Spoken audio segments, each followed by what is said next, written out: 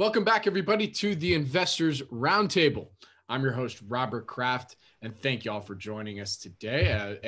I hope this isn't too late to say, but I hope everybody had a very nice Thanksgiving, lots of turkey, all the sides, and most importantly, we're safe. But you can follow me on Twitter at Bobby K. Kraft, BOBBYKKRAFT. And I'm very excited for our topic that we're going to be doing today, which is mergers and acquisitions. And before we get into that, let me introduce our entire panel today, going counterclockwise, because we're all contrarians here. We got Stephen Kiel from Arquitos Capital. What's up, Stephen? Yeah, good to see you, Bobby, and the others here, and welcome into holiday season. You guys, hold on. Did you guys like that? I would go counterclockwise because we're contrarian. How about that? That was not bad, right? That was pretty good. Anyway, you know me, always fishing for compliments. But it's anyway. a little early for that, but yeah, we got you. I think right. we'll see how the conversation goes, though. Maybe we all agree today that this is a rich merger environment, and all of these are very fair prices that have been paid. Touche. You never know. You never know. And we also got Kevin Shea at The Good Prick, which, might I add, please go follow him on Twitter. All right, we got a challenge. If he doesn't get to 500 followers, I think it's before the end of the year, he has to do a Jack Black style WAP video for everybody to see. I don't know if you want to see that. I'm partially curious to see it, but either way, you should go follow him. He's been getting after it on Twitter actually the last few days here. So, Kevin, what's going on? Having a good time on Twitter. Yeah, you are. You're doing some good stuff. You're doing a little TA. You're doing a little, I don't know whether it matters or not, but we'll find out, won't we? It matters to me. It's a challenge. This is true, but it matters to me. I think it's very well. Then I'm doing it for you, Bobby. There you go. That's right. All right, and we also got joining us today. We got Adrian Day from Adrian Day Asset Management. How you doing, Adrian?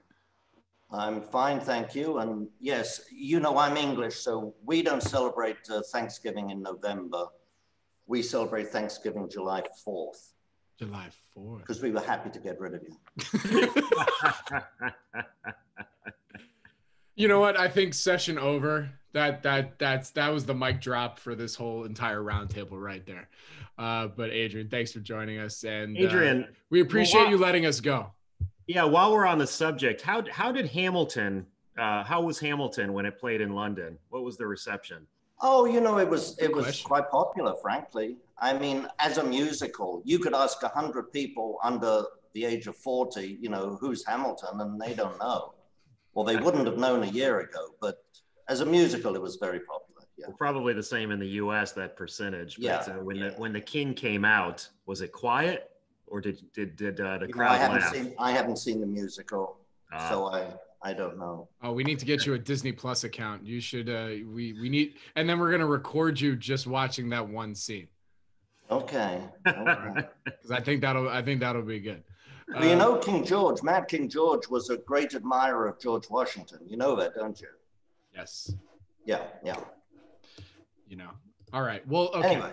Speaking of for the stocks and stay for the historical perspective. Seriously. I was gonna say, I mean, my segue was gonna be speaking of mergers and acquisitions, or I guess in that case, a spinoff. Oh man, this coffee. I got some good coffee this morning. We're kicking ass. I knew George Washington. he was tall and he had wooden teeth, but other than that, he was just a regular old guy. Has there ever been a company that had a activist spinoff of a wholly owned subsidiary? Because that's basically what happened, right? Yes. Yes.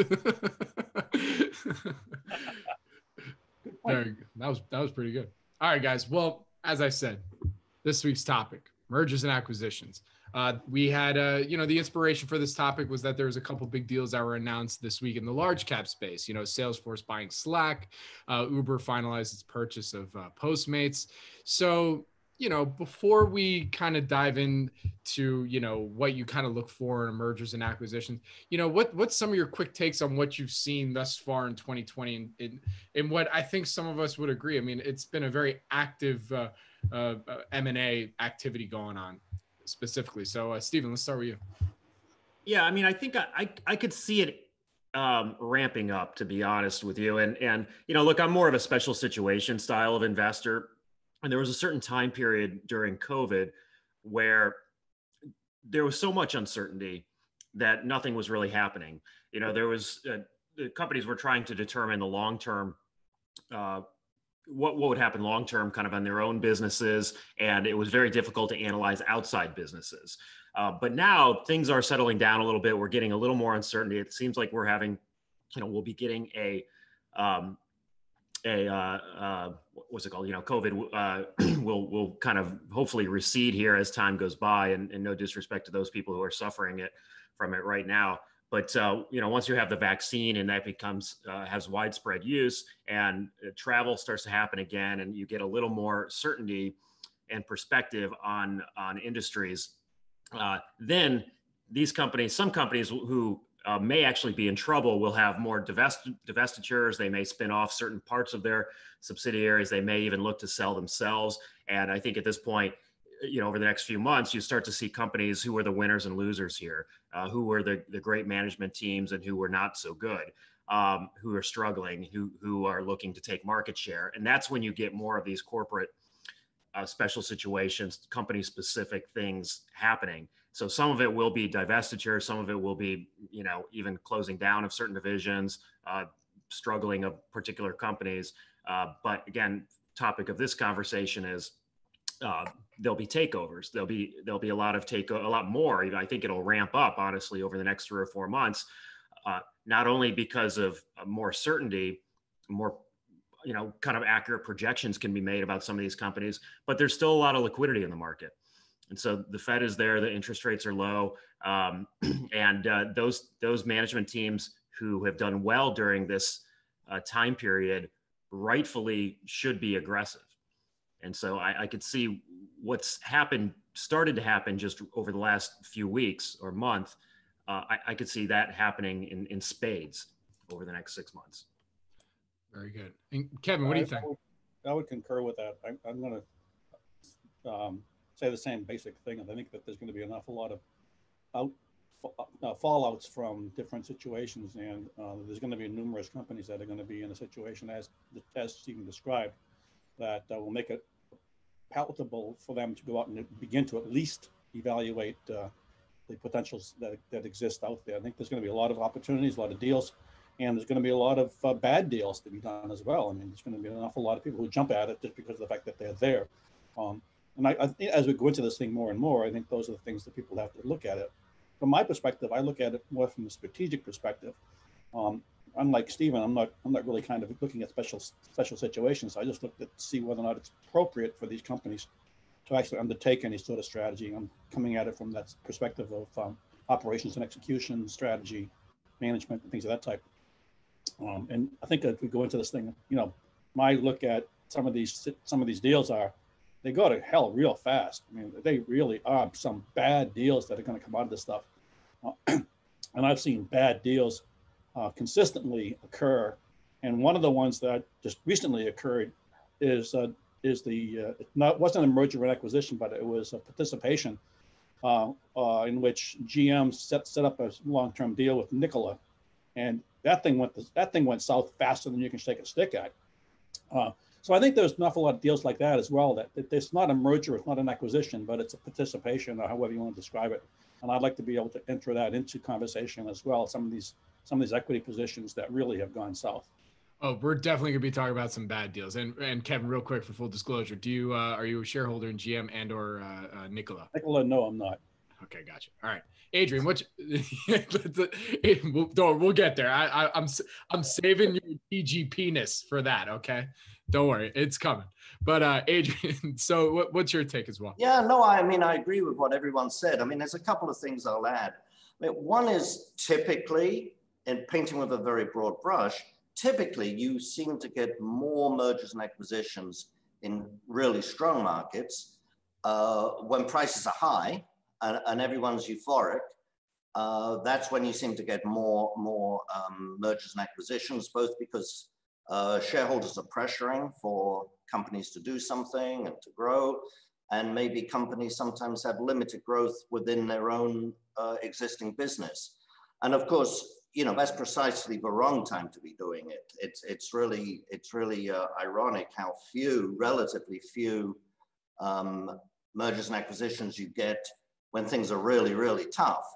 This is an unusual circumstance, of course, because as has been pointed out, with the lockdowns and the economic restrictions, you do have a lot of, let's say, good quality companies that are in financial straits.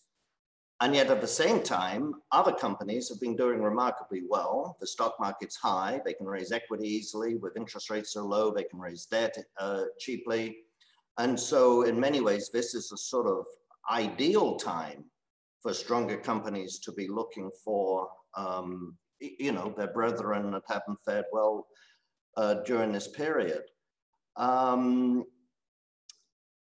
guess the other thing I would say is that it varies from industry to industry, of course, but the economic restrictions in many cases have made, due diligence more difficult. I mean, certainly in the mining sector, I know you're going to ask me about that later, but certainly in the mining sector, it's been very difficult for companies to do due diligence. Australia's locked down. Americans cannot travel to Australia. They cannot travel to Canada. So you can't actually go on the ground and look at properties. And that's obviously true with a lot of different industries. It varies industry by industry, how much you actually need to, if you're buying a restaurant, you actually want to eat there, for example, and not just look at the numbers.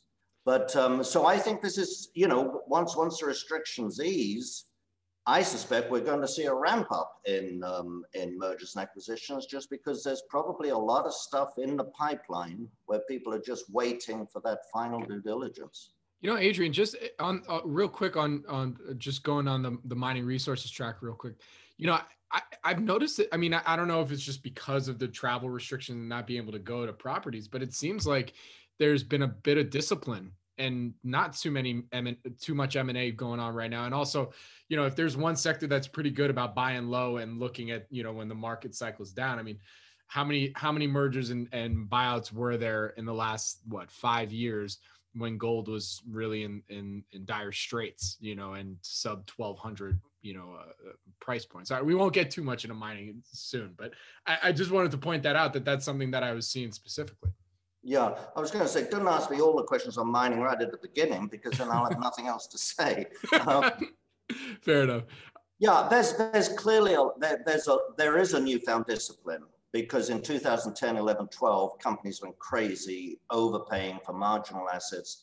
Within 3 years, from 2012 to 2014, mining companies wrote off, not wrote down, wrote off almost 80% of the money that they spent in 2011 and 12 and 13. That is just absolutely unbelievably, it's just unbelievable. And so, managements were fired, and people have come in with this newfound discipline that we're after profitable ounces, not growth for growth's sake. So yes, that's part of it. But I think also, talking to companies in depth, there are some deals in the pipeline. And once they can do that final due diligence, I think you're going to see quite a few. Very good. All right. Well, Adrian, don't worry. I have another mining question for you later, and I'll save that for down the road. But Kevin, let's unleash the good prick. All right. Let these bad deals, that we've been seeing, like what's been your impression? Why are some of these partnerships happening? I mean, is it undue pressure based on some of these trends that we're seeing out there? Like, what's been going on, and then why do they fail? It's rather interesting to me. I think the comment that was made, I'll summarize it to the point where the money burning a hole in your pocket, those things tend to be what's going on. And also, I think there's a tremendous amount of hype going on these days. I mean, we look at, for Nikola, for example, is in electric vehicle. The electric vehicle market is seriously overhyped right now, in my opinion. I mean, granted that it's got a long future in front of it, but right now it's getting crazy. So, people like GM is jumping into this thing, and we know that I know Ford, and Ford has got a deal with Rivian, I think it is, but it's basically an investment deal. I just don't see it. I mean, Nikola, and can you imagine that GM does all this vetting of Nikola supposedly, only to find out that I forget who it was. Was it? I forget the company that was the short guys on it. They did the investigation on Nikola and found that the company is real crap. And of course, what happened was literally, what was it, 3 months after they announced it, GM basically said, we're out of this thing. I mean, can you imagine the stupidity that must be going on inside of that company to do a deal that they don't fully vet? And I forget it, maybe you know, Stephen, but I don't know who the short sellers were on this deal. But it was basically a guy. I mean, it was one guy, and that's you see this. Heidenberg? Was that the Heidenberg guys? Yeah. But I mean, it was basically one guy, and it's like kind of an independent short seller. And I don't want to insult him in any way, but the stories I've read is, it's just a guy doing kind of work out of his living room, basically. And when your competition, right? Not competition, but the GM has an entire team for this. Exactly. I think it goes to show that, whether you get institutional euphoria also. And Absolutely, when you have right. that kind of hierarchical structure, when the person at the top wants something to happen, their minions will find a way to justify it. And that's what happened here. Yep, no, you invest so much time and you invest so much sort of a commitment to something that very few people will challenge it. That happens a lot. Yeah. I agree, Adrian. I know how Ford works. And what the people at the top think. It's kind of surprising. Billy Ford is a very, very strong environmentalist and activist. So if he gets a bug in his bonnet, a bee in his bonnet, then it's going to happen. And it's really quite fascinating. And I agree with that as well. I mean, I see these really stupid management decisions that are being made. And as you said, they have teams of people who get into this thing. They have lawyers who do this stuff. So what we're seeing a perfect example of the whole thing going bad fast. I mean, how does that happen? Why does it happen? I mean, you said it. They have teams of people, okay, and even to the point where, I mean, even in my case, I mean, I have a history that I've done these deals, and you look at them and say, no, don't do the deal, and somebody said, well, I'm going to do the deal. And, well, you're an idiot, So there are many things I think that we've talked about that make these deals really, really bad. Okay, but the one thing that I would going to point out, other than the fact that we see a bad deal, that I've spent some time in this thing. I actually was doing research on this thing 20 years ago, and there's a great book. I couldn't find the guy's name. There's a great book that I read by a professor at Princeton who went through an academic evaluation of various situations with regard to M&A.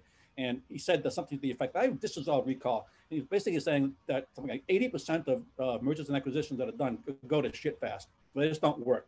And when you look at it, one of the things that, why would you do an M&A? What's the purpose of an M&A?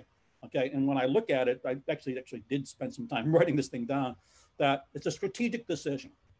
You do it for a number of reasons. One, for revenue, to acquire the revenue, to accrete to your company. Two, for the technology that's underlying the company that's being acquired. Three, customers. You're basically increasing the customer base. Four, you're doing it because of a location. You needed a strategic position in either internationally or whatever. And the other one is people. Okay, so you're doing these things for a number of different reasons. Every one of them is strategic, and they may be complementary, but you're certainly doing it for one reason or the other: revenue, technology, customers, location, or people. And there may be one of two others, but I think those are the primaries. And when we start to look at M&As, we have to kind of look at them as a result of when a company is seeking to make an acquisition, why are they doing it, and should they express that intent pretty clearly? One can speculate when it's a done deal, but when you're looking at it, and of course, each one of these things comes with skeletons in the closet. So the vetting has to be done against your strategic intent. And if it's done improperly, then I think that's when you start to see all these things unravel. Again, I can go on and about how they unravel, but I think at least when we might talk about M&A, rather than being specific about it, we can talk about it in generalities about why they work and why would you take them. And then from there, we might be able to get into some of these more deep conversations. But That's what I kind of came to the. I wrote down and want to make it kind of part of the conversation. All right. So wait, Kevin. Yeah. What's the best business combination you've seen in the last 10 years? Damn, he took the damn question out of my freaking mouth. I'm in your brain, Bobby. Co-producer, you're killing me. Bobby, since you're so engaged, what is it? Come on, what's the answer? No, I wanted the question. You tell me. No, you know what? Bobby should answer that then. That's what I'm saying. Well, all right. I can't tell you the best, but I'll tell you, like, from a nerd perspective, I gotta say the Disney acquisition of Marvel is probably one of the best, bar none. I mean, from a just a fandom perspective, and not having the whole universe, and now you're creating such a value prop on Disney Plus and being able to create all those shows right there. I mean, yeah. I mean, again, this is based on no research and dollars and cents wise, what that means or anything like that. But just if you had to hold a gun to my head and as a nerd, I would. Yeah, and go back even further, with Pixar, and I mean, does Disney have something in its DNA that allows it to be more successful as an acquirer compared to others, especially in the media space? Yeah, I would argue that and I've seen this happen. A small company that I'm familiar with, what they did was that they projected themselves as their value was that they very fully well understood how to do M&As. Okay, this company, I forget the exact specifics, but we've done 16 M&As. Okay, whatever the hell the number is, and one would argue that if you've done 16 and they're working out quite well, then you are a hero. Okay, I think most people just do one. Okay, one and done. Disney may be doing a couple, but there are large companies who do a number and do have a history of doing them well. Okay, yeah. I would argue Facebook also. I mean, just now that I got the brain, I mean, Facebook's 2 acquisitions, WhatsApp and Instagram, those were very value. I mean, they got a steal with Instagram if you really think about what Instagram probably on its own is worth today. The other question you have to ask is, do they operate completely independently? I mean, I'm not that familiar with Instagram and how it works organizationally, Facebook for that matter, but I don't see how you can integrate those 2 technologies. They probably operate independently of each other, and I'm not quite sure where the integration value is. Again, I'm unfamiliar with it. So, I mean, the best mergers are obviously, or acquisitions, are when you can actually integrate and get cross benefits. It's not just buying another company that happens to be that you run independently. Yeah, I would argue the same thing. I mean, I think it fails because the integration doesn't work. You can't integrate your people, you can't integrate your culture, you can't integrate the technology. Management becomes, it's kind of funny to me, you've probably seen it at the same time, management becomes ego driven, where, well, you just acquired me and I want to be the CEO or the CFO or something of that type. And there's a lot of pissing and moaning at the top level because people are trying to sit down and own what they've owned in the past. And then there are nitpicking egos that have to be addressed as well. But again, all this stuff, and I think the key word for a successful merger and acquisition is ultimately how they integrate. I couldn't agree more. I think that's probably the number one conversation if you're looking at an M&A, or if you happen to be, on the inside having that conversation. I think that's the number one question. It's something I think about a lot. So the other part about it is, again, if I can continue, and I don't want to take over the control here, but the things that happen about why they don't work, for example, in culture, you got a big company buying a little company. That generally doesn't work at all. People flee, sit down. When you have this little company and a big company, people work for a little company because they want to, and they kind of avoid the big company. So when you see that happening, going on, and in fact, with the company that I was on the board of directors on, our accounting firm was acquired. So our small accounting firm was acquired by a very large accounting firm, and it went to shit real fast. Okay, it really did. The other part about it is the inability of integrating technology. When we have a technology, you have a technology. We're buying you for the technology, but the technologies don't go together. We have legacy systems. You have SaaS systems. It just doesn't work. We want to get into the SaaS business. Management bickering, as I said, I think that thing actually worked quite well. The technology was overvalued. when somebody goes in and and say, well, our technology is great. And then they work at it, and they find out that it really isn't all that great to begin with anyway. And the acquirer was literally oversold on total value. So there are a lot of bad deals. I think that they are fundamentally at the heart of the inability to be able to integrate at these strategic levels. Fair point. Hold on, real quick. Stephen asked us all a question, and he didn't. I want him to answer his own question as well. Don't worry, Kevin. I want to get back to this real quick because I think this is really important. But Steve, in your opinion, what's been the best acquisition or merger in the last 20 years? Yeah, so I mean, I'm going to zag when you guys are zigging a little bit here, because my universe is like a Berkshire Hathaway or Constellation Software, or these companies that are a little more popular in the value investing community. And the interesting thing about the Berkshire acquisitions is there is no integration, right? We're talking about how important integration here is. Now, that's a little bit of a facade, because they do then get access to funding, in a way where generally these companies are already cash flow positive. So it's Berkshire actually getting access to the cash flow from these subsidiaries. And, one that you can think of, the Burlington Northern acquisition, well, now it's been probably 10 years or so now. And the amount of cash flow that's been kind of pumped up to the parent company and then able to be, reinvested elsewhere is pretty impressive. But I'm not saying that's my favorite acquisition over the last 10 years, but that's certainly a one that's quite different than the ones we're talking about here, whether it be Disney or even some of these that were more problematic.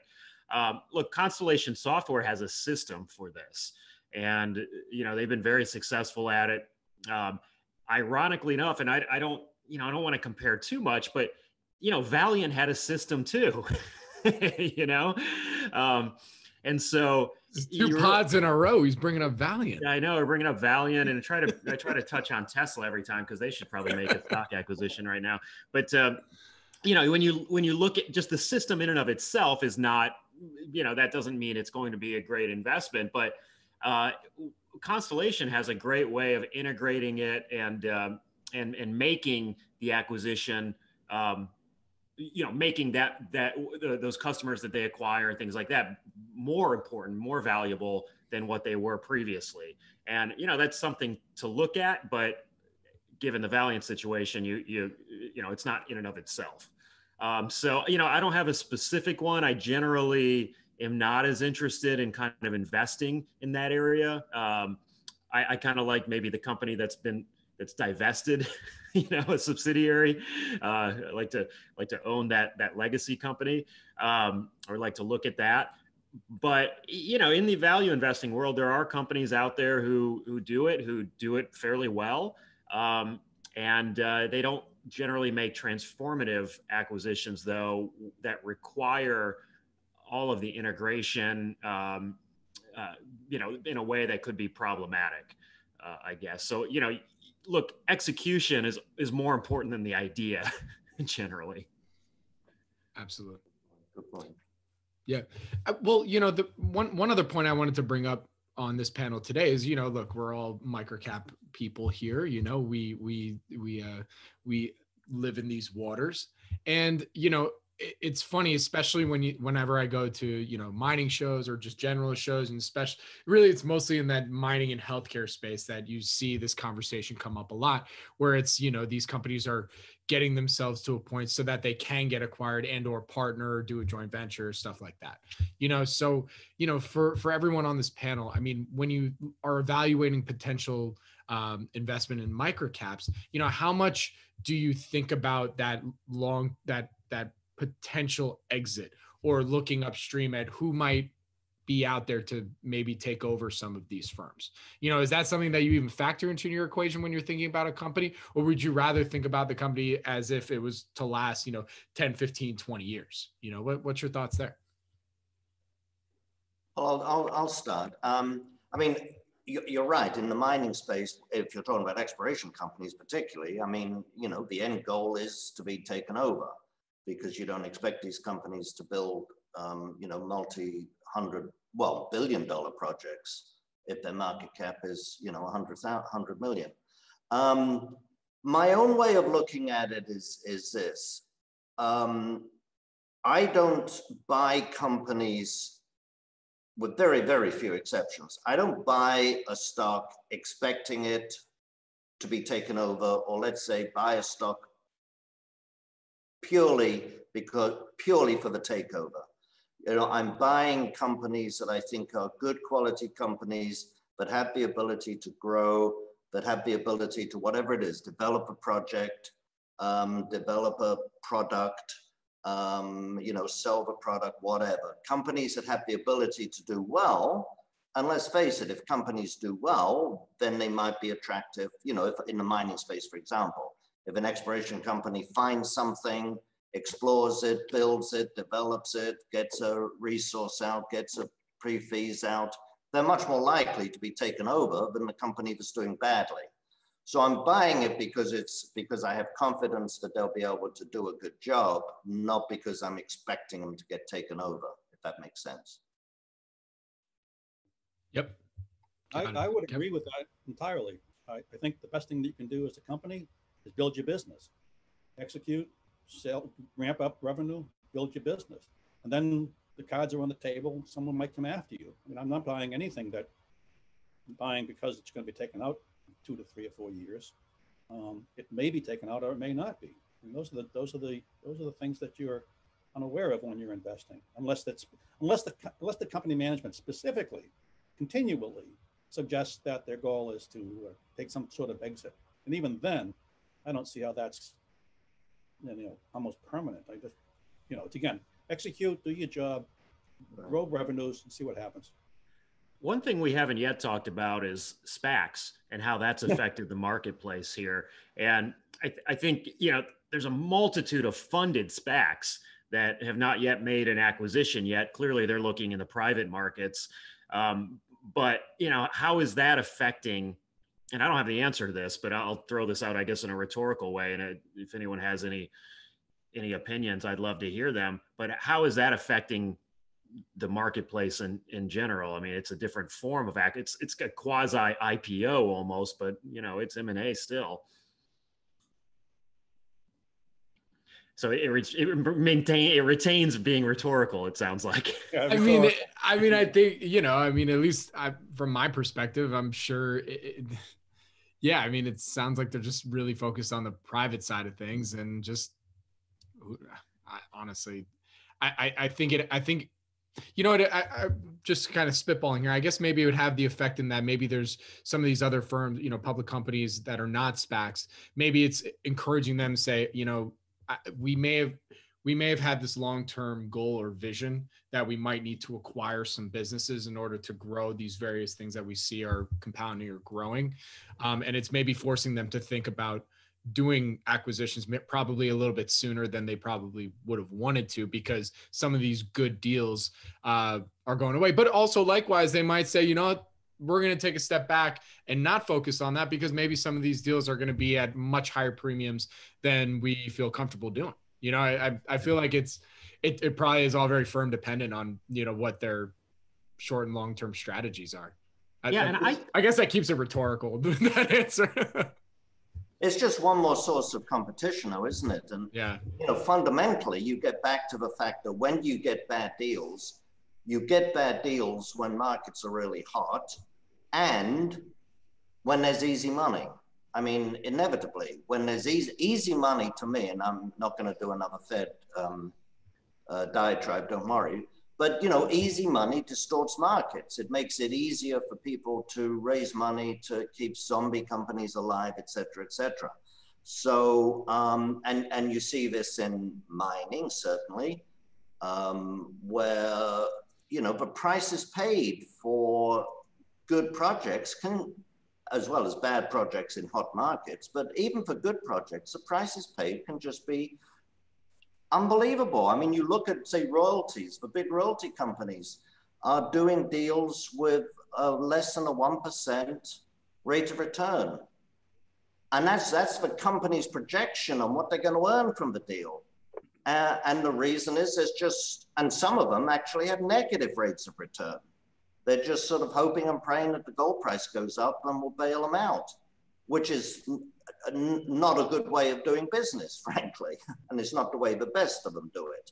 But there's so much money in this sector that the prices, there's so much competition that the prices just get beaten down. You see that at different times in, you know, the business development companies. Obviously, this year's been a little bit different because of COVID. But, you know, last year, some of the prices being paid were just extreme, and companies were not doing as many deals as they wanted to just because the prices were too high.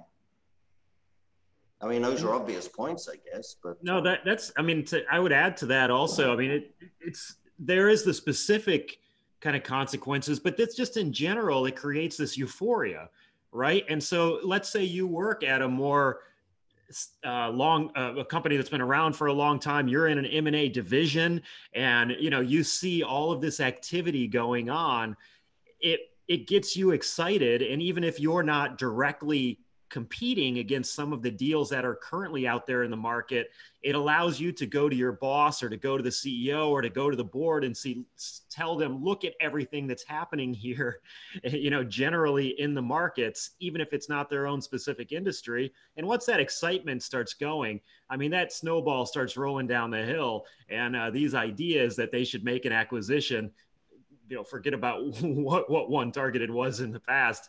Once they get that attitude from it, you know, things start happening all across the board.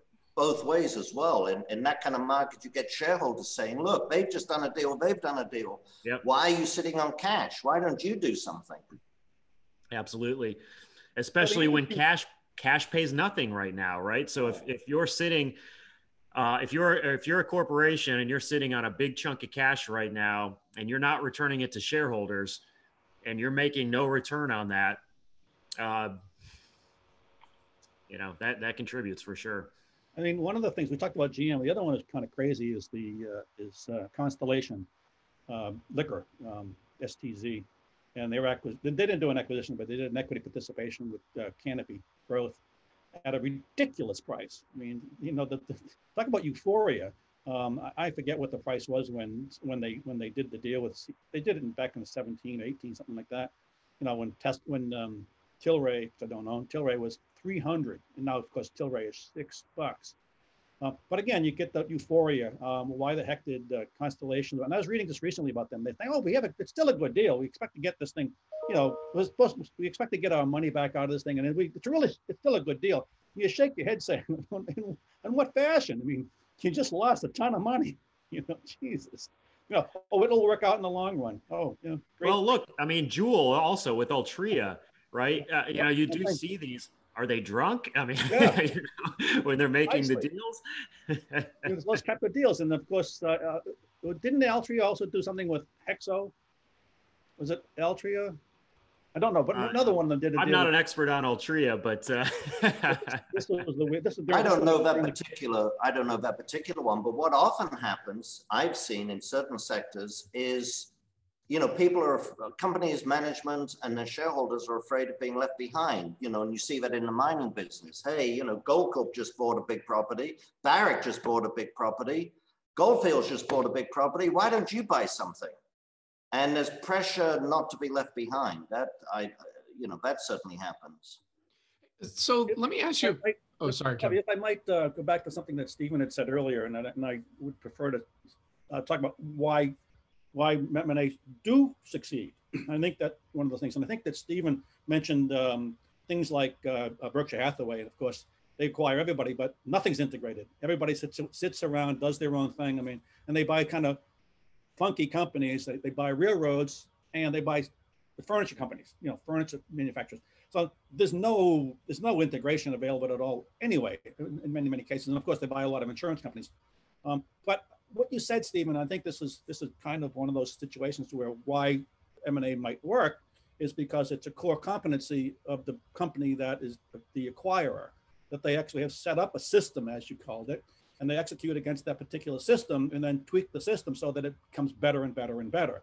Now, again, that's the field of larger companies, you know, large caps. I don't know how big they are, but they have the wherewithal and the money to be able to do that. I think that we're talking about where there are companies that have a very, very good strategy. They have a team of people. They have the core competency existing, and they've done it a few times, as opposed to the idea of these microcap companies who want to create, or any of these companies that are a microcap type of company, and they want to do a roll up. Okay, so the roll up strategy is absolutely fraught with these potential problems. And again, where's the expertise? I mean, is the CEO of the roll up company, is that person an expert in acquisitions? Because damn well better be. So I think that there's a very interesting space to fill between the inexperienced CEO who wants to become, a roll-up company, to the companies, excluding GM, of course, to the companies that have a core competency on acquisition and do it again and again and again and do it very, very well. I mean, is there a balance? I mean, where do we put the seesaw? I mean, I think we're, I throw the question back to everybody here. I mean, just because we're mostly speaking in hindsight, after, a little bit of time since the deal was announced. I mean, what have you seen, Kevin, Steve, and Adrian, in terms of a successful formula that kind of has that balance of everything that Kevin has just spoke about, where, and you saw that it was a success, leave anybody. Well, I think it's to what your point, Bobby, first of all, price matters. Let's keep that in mind. But second of all, the Disney Marvel deal, I mean, it made, as great as Marvel was, it made it even better. And when you find, and same thing with Facebook and Instagram, for example. I mean, at the time, the Instagram price seemed outrageously high. And but to be able to bring on the Facebook over time, the Facebook ad platform, it makes the value of Instagram exponentially higher than it would have been on its own, or with a different acquirer. And you can go back even further, look at, say, Fox, the Rupert Murdoch buying MySpace, right? So many years ago. That there was just no ability there to make the MySpace, to make it better or more than what it was. And I think when you look at, what's successful or what's not over the long term, when you're setting aside kind of the price, it is that ability to, look, again, for Valiant, giving shelf space that otherwise would not have been there for an acquisition or subsidiary. Giving a distribution platform greater than what it had previously had, like in Marvel's case. And, it's not always the integration in terms of, actually combining things. It's giving access sometimes and getting additional distribution. So this is actually a nice transition, because we've talked about hindsight. We could do case studies for days on, bad deals, the good deals, all the minutia that went into each one of those. But, all of us cover them, we look at the markets on more or less a daily basis. We see when the deals happen day of most of the time. When you first see that announcement, company did a deal, here's the price, here's the strategy, what would you say, how do you evaluate that deal when you first see the announcement and trying to take a step back and understand, all right, could this be a good deal or could this be a bad deal? It's obviously impossible to know whether it'll be good or bad right then and there. The proof is in the pudding. You need a little bit of time. But when you first see that deal, what are some of the questions that you ask yourselves in order to evaluate whether it could be a good or bad deal? So, Kevin, let's start with you. I mean, it's all about hindsight, Bobby. I mean, the proof is in the pudding. It's a question of how it plays out. One could look at it on an initial basis and sit down and say, it makes sense. So GM getting into an agreement with Nikola kind of makes sense. I mean, they need the technology. They are competing, again, as I said, Ford has a similar relationship with Rivian, which is a private company. Ford's invested, I think the number is over $1 billion in this Rivian company. So it may very well be that GM needed to do exactly what Adrian said, is that, well, why don't you buy somebody, right now, because Ford's got somebody, blah, blah, blah. So it might very well be that, you know, it's done as a result of pressure, but on the surface, it sounded pretty good. I mean, they're going to, these companies are going to make a lot of money ultimately in electric vehicles. So, I mean, that one sounds pretty good. I mean, there are others. I mean, there are smaller opportunities that come up and you sit down and say, you know, some of them are, you can see, as Stephen was saying, you buy for distribution, you buy for location, you buy for customer base, et cetera. So I think one evaluates on the very, very surface of it against those criteria. Now, those criteria aren't specific, generally are not outlined in any sort of news release or filing or anything of that type that says we did it for these particular reasons, you know, in detail, just that we did it and we hope to have the synergies, yada, yada, yada. You can fill in all the blanks yourself.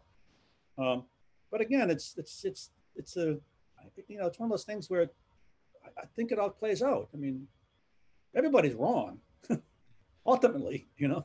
Right. Well, I guess maybe the key question is because, you know, you bring up a good point. It's like, it's really easy to get your head around, even if you're not a believer in the company that the acquirer is buying, you can at least make a case of like, all right, I see what they're doing. It makes sense to a degree. Or you can at least, you know, I think we're all relatively smart people here. We can at least make an argument as to why it might make sense. So at what point then do you pause? I mean, is it when you start thinking about price that the acquirer is paying? You know, yeah, for me, I'm always shocked by the price. So we'll just start there. And then over time, sometimes it starts to make sense. And most of the time it doesn't. Yeah. I figured it was price. I figured that like, if you had to have that one thing that take you back, you're like, huh?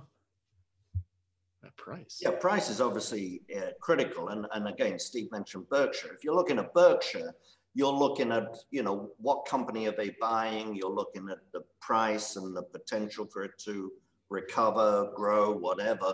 But you're not looking, as we've all said, you're not looking at integration or anything. But if you're looking at one mining company buying another mining company, you do want some kind of synergy. You want to see where the cost savings are. You know, it's a different kind of deal. You're not buying an electric vehicle company to sort of, you know, establish yourself in that space or anything. You're just buying another mining company. And so in order for that to work, you have to have cost savings and you have to have some kind of synergy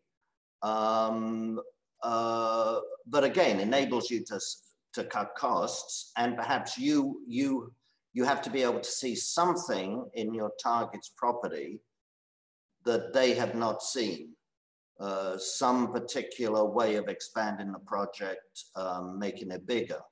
But you know, if you just buy a mine and continue to run it, there's no reason to, you know, there's no reason to do the acquisition. You know, there's no benefit for anyone in that. Adrian, I'm totally unknowledgeable of mining operations, but just throw something out. I mean, if a company is a gold mining business, and you know, again, is the gold part of it the important part, or is mining the important part? And then secondly, is that, so say for example, you wanted to get into cobalt mining, okay? Can a gold company undertake a cobalt mining business, or is the metal something that is, nobody really cares about the metal, it's about how it's mined or mining? Is it, I mean, are we talking about gold to gold, silver to silver, you know, rare earths to rare earths, or is it something that mining is just mining and doesn't really matter what the metal is? And Adrian, before you answer that, for people who don't know about mining anything, think of this as a metaphor as well. So Adrian, sorry. Think of it as a what? Think of it as a metaphor as well for any other industry, you know, with a gold to gold or cobalt to gold. But anyways, Adrian. I mean, I'm not sure I 100% understood the question. Are you saying, can a gold mining company have the same skill set and mine cobalt or mine copper? Was that the question? Pretty much, yes. Yeah. Yeah, I think when you get to the major companies, you know, BHP, Rio, whatever, they have the skill sets to, you know, buy iron ore, buy uranium. I think you have to be exceptionally careful when you look at junior companies, which have much more limited expertise at the top, the CEO or the team's entire experience is with gold mining, but cobalt becomes hot, so they want to get a cobalt property, or they want to get a rare earths property, or lithium, because first of all, the markets are different, totally different type of markets. But yes, the mining is definitely different. See, Kevin, so you have to be very, very wary of that. Yeah, I was going to say the real question should have been, can a junior company, can you expect them to be still a good company when they're looking at cannabis assets? That should have been the real question. That's a more extreme diversion, but you get that a lot. When gold's flat and rare earths are sort of hot, all the gold miners become rare earth miners or looking for rare earth. They're not actually mining anything. A lot of name changes. But the other thing I would say a lot, you mentioned cobalt in particular. Cobalt tends to be a byproduct. So you don't go out and look for a cobalt mine and mine cobalt. You look for a copper mine that has cobalt as a byproduct. So, it's a little bit different. So the metals is one thing, but when you get into uranium, iron ore, rare earths, that's different from your basic base metals. Because a gold miner can do base metal mining, a base metal miner can, a copper miner can mine nickel, etc. That's not a problem. Well, you said the same thing. It's kind of the same question applied. Can a beer company manage an acquisition of a cannabis company well? Okay, I understand the nature of why they did it. I mean, beer companies see the decline in beer sales while cannabis companies are actually increasing, and there's all kinds of different values associated with what the beer companies could actually put into their beer that's cannabis related. I mean, they can put in terpenes and all that stuff and change the mix. But again, it goes back to the issue is that can a company that's in one business propose that they can be successful in an acquisition of a completely different business or an equity position in a completely different business? Yeah, no. Can an online marketplace buy a grocery market? I mean, it's the questions like this can go on for days, and it really just, I don't know, maybe it just comes down to management. I mean, Kevin and Steven, you and Adrian, you all made that point earlier that yes, because they have, and that's the whole thing is that, some companies too start to deviate Amazon, Whole Foods, different situation, I suppose. But once you get into this euphoric environment, anything can be justified in the short term. And, the chickens come home to roost. Is that the phrase? In a couple of years, I suppose, once the euphoria dies down. Hey, Steven, come back to you real quick. You said you look at special situations. M&A certainly falls under special situations. So as an investor that looks at special situations, what are some of the things that you look for then when you're looking at potentially some M&A deals? Yeah, I mean, I think, and so I'll say this, before I started my fund about 8-9 years ago, I was actually a lawyer, and I did some M&A and did some, is more the regulatory side. Forgive me, Kevin. Yeah, lawyer. Recovered. But anyway, it showed me the pitfalls, right? It showed me the certain regulatory issues, or when you're investing in a company, you're reading their emails of the senior management, you see their decision making, and geez, like it's usually, certainly there are big teams here that do a great deal of work and analysis, and it's very impressive. But ultimately, the people on top who are excited about something, they're just excited about it, and I've seen these emails from dozens of companies between kind of the CFO or the CEO or the chairman or something like that, where they just want to do a deal, right? And then all of the impressive work to justify it is it is rightfully impressive. So, I guess, what would I look for? I mean, I would generally want to see growth without acquisitions, quite frankly, at companies that I own. Like if we're talking about an acquirer company, I want the company that I'll own to have enough of a runway of their own reinvestment opportunities at reasonable returns before they need to go out and make an acquisition. If I'm talking about a company that I might own that I would like to be acquired, then you're generally, I mean, for me, I'd like you want small caps, micro cap, companies that could get bought out at multiples of their stock price, not at a 10% premium. And so when you're in a euphoric market, and you own, you're looking to own companies that might want to get bought out, I think you want it to be smaller. You want it to be in a sexier industry, and something you might not necessarily want to own long term. I mean, you do want to own. If we're in this environment, you want to own Nikola, not GM, right? You want to own the company that is going to be partnered with that has this kind of hype machine associated with it. Potentially terrible long-term investments, but short-term, that's what we're in right now. I generally avoid those things, but that's where I would be at. You made a comment, Stephen, about talking to management and getting to see the flow of information and things of that type. And it's generally everybody's patting each other on the back. As when I go into a one-on-one with various CEOs, one of the things I do is I try to go for the jugular, asking stupid questions that they can't answer. But the point here is when you're asking management about, or when the management is telling you all these great things about how this deal is going to benefit the company and yada yada, blah blah blah. First question I have is that tell me why it will go to shit.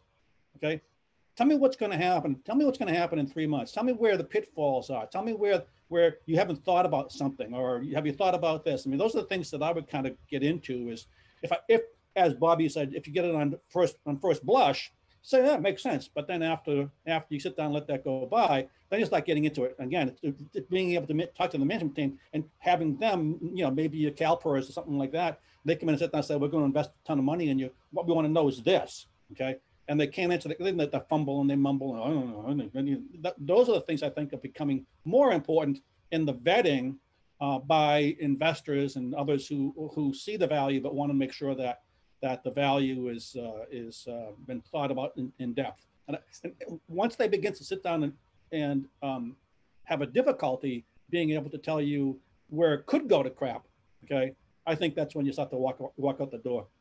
They have to understand that the thing can go to shit.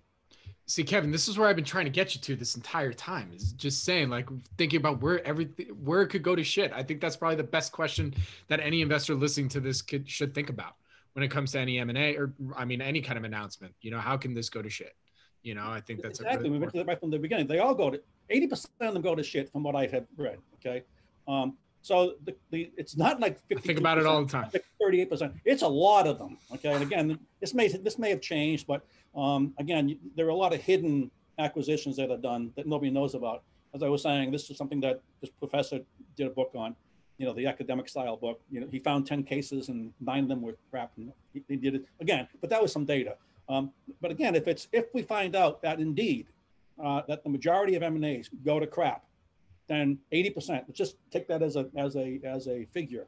Then the only thing that you should be doing is pursuing the crap side of it, not the thing that's going to work out. Again, it's 20% versus 80%. I want to find out what's going on in the 80%. So again, it's hard work, it's hard questioning, and sometimes you make the CEO feel like crap. Why did you?